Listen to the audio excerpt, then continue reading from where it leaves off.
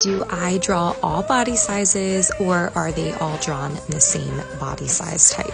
I absolutely draw all body sizes, all body shapes, heights, all skin colors, ethnicities, basically anything that makes that person uniquely them, I draw.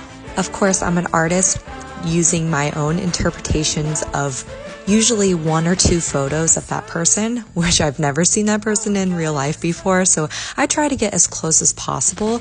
But the good thing about my work is I provide a proof to you so that if you do happen to say, can you make her a little taller, or can you make her a little wider, I can absolutely do that. And I would love to do that.